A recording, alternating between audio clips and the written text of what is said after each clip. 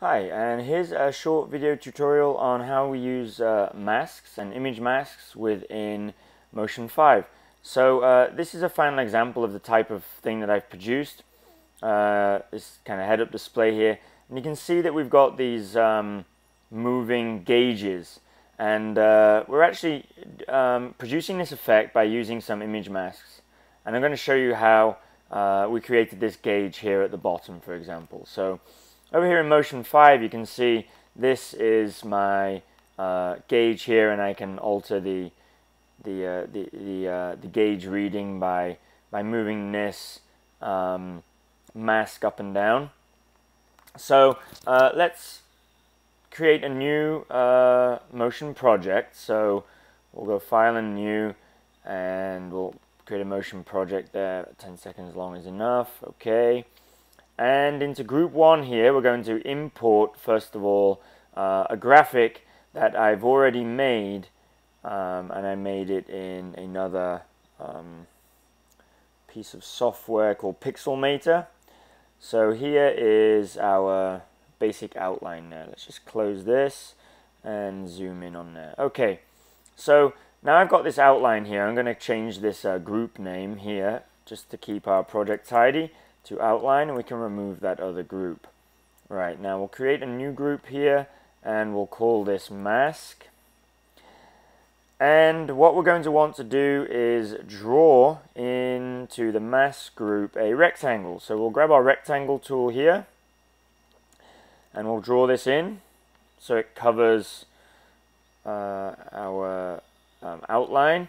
And we'll go to our fill mode, we'll go to gradient, and we'll change this gradient from red to green. Okay, and now I'm going to want to rotate this square around 90 degrees to the right.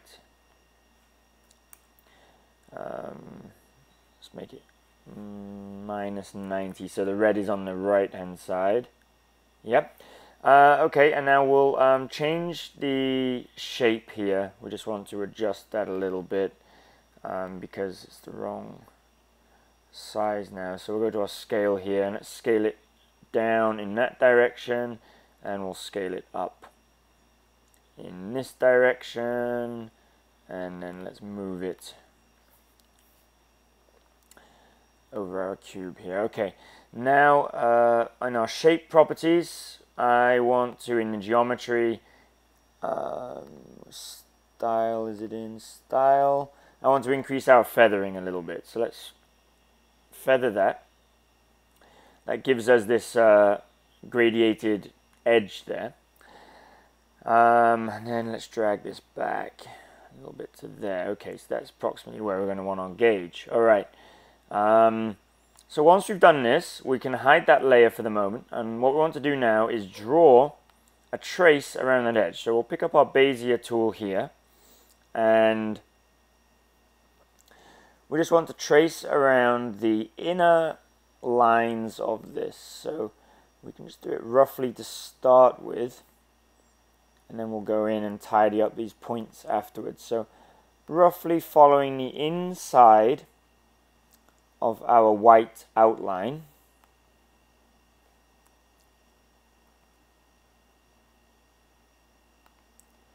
And here, okay.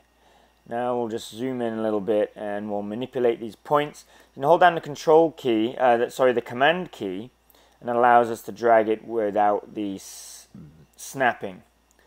So we don't want this to snap into position. You see the yellow snap lines there?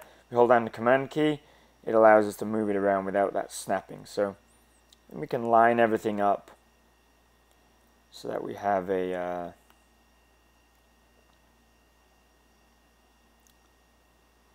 edge here, like this. Okay, and then we need to add another point into the middle here, so we'll double click on that edge there. Let's get up there. Okay, and then we can drag this point also, hold on the command key so it's curved here. If it doesn't come up curved, it's here. So you can right click and you can change from linear to smooth, and that'll make it curved. This one looks almost almost pretty good. So there and there. Let's go over to here.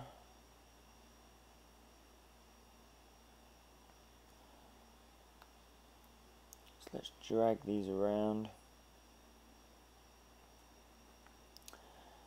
Just to line everything up nicely.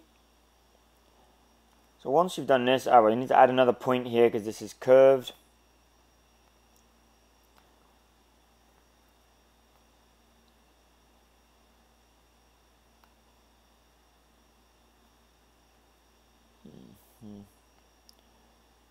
Let's change up the linear while we move it. Actually, why is that doing that? Hold on.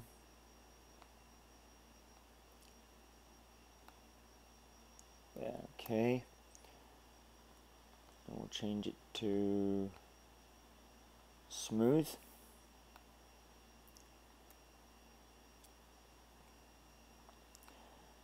So once you've finished going around doing all this, I'm sorry about the length of time this is taking me. Okay, pretty much I'm happy with that. That's all good. Alright, so once we've got this, let's just tidy this up down here a little bit.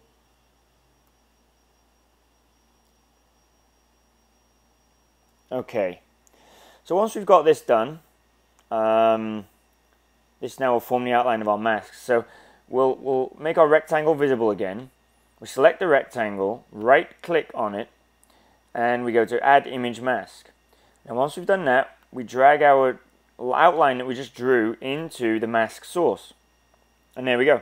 That now creates our image mask there. Okay? So now we can resize our rectangle a little bit so that we have our faded edge here on the left. So let's go over to our properties of our rectangle, and we'll transform the scale a little bit so we can move this around. So we'll have that there and here. Okay, and then we want to make this layer behind the outline layer, so we'll just drag it down. And there we go. So that is how the image mask works, and it allows us to then put this gradiated shape behind our front layer there. So basically we've got a stack of layers there. All right, and then what we're going to do then is come into our Bezier here, and we'll grab our mask tool, and we draw that in, and let's put it to the right hand side here, and then we're going to increase on our mask the feather amount, so that's quite high like that. And then quite simply we can manipulate our scale just by dragging or resizing this mask like that. So if we animate this property, then it will give us the moving gauge. So quite simply, if we want the gauge to go from, say, 0 up to the top, so let's open up our movie editor there, so you can see here's our outline and our mask. So we're going to add keyframes to animate this mask that we just drew. So when we drag this, what we're manipulating is the scale factor. Okay, so we're scaling it on the x-axis. So all we have to do is just basically change this x scale, and it will move our thing. So we'll animate that as a keyframe. So here in frame number 1, we will add a keyframe there. Then let's go up, let's say, to frame number 2, so that would be 30 frames. Sorry, if we go to 30 frames, which will be 1 second, and we'll drag this out like so, and that should animate now our scale. Let's watch that. There, but you see it's growing from the middle, not from the outside. So let's go back to the beginning here, and we want to reposition our scale over there. Now let's try this, and there we go. Okay, so we want to drag this out a little bit more.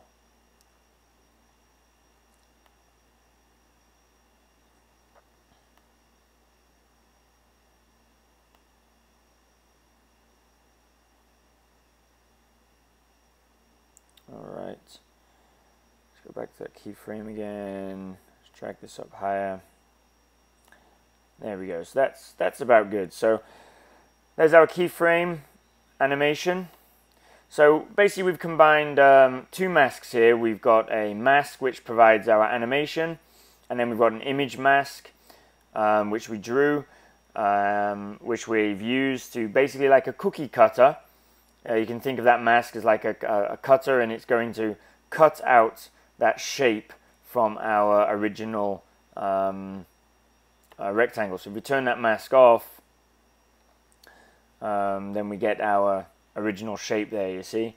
So all this mask, the image mask is doing is masking around the outside of there. Now if we were to invert this mask, if we go over to the image mask and go to, if we were to invert it